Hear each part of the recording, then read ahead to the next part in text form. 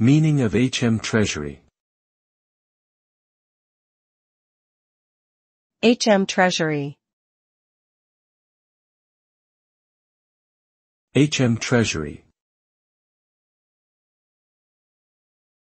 HM Treasury. HM Treasury.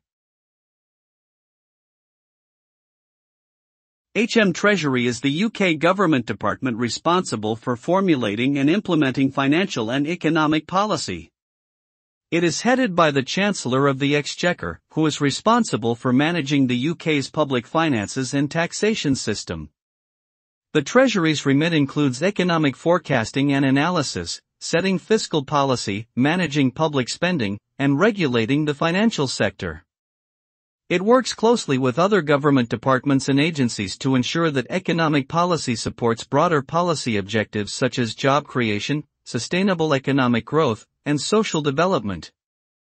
Overall, HM Treasury plays a pivotal role in shaping the UK economy and ensuring its stability and resilience.